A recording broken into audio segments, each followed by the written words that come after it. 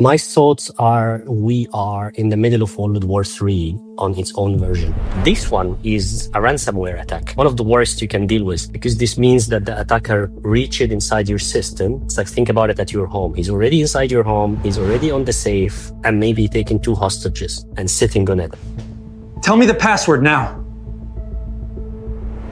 And saying, if you don't pay me this money, I'll take care of the hostages. So ransomware attack is the worst. And the point here is, even when you pay the money, they still have the data. There's also a few types of ransomware attacks. Some doesn't really take over the data. They just encrypt it. They lock it for you, so you can see it as well. That's, I would say, a little lower grade, because they give you the encryption code when you pay them the money and take your data back. And some really take the data. And my assumption, this will happen here. It's not announced yet. It was a ransomware attack. It was not a service denial attack, which means that the attackers have actually took control of the data of the check-in and the passengers of 5 of the big airports in Europe. Now, most of the media is talking about how the service is slowed, how check-in is done manually, how the air traffic has. But my main worry was like, okay, what happened to this data? It's taken.